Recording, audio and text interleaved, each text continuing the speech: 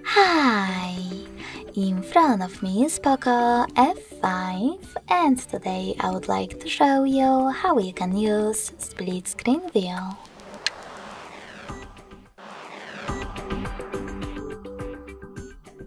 First of all, open one of your apps that you wish to use on the top half of your screen, like Play Store. Then access background apps. In order to do that with Tricky's navigation, click on this square button. Now hold your app and tap on this icon with two rectangles under the padlock. Then click on Home button and select any other app, like Chrome.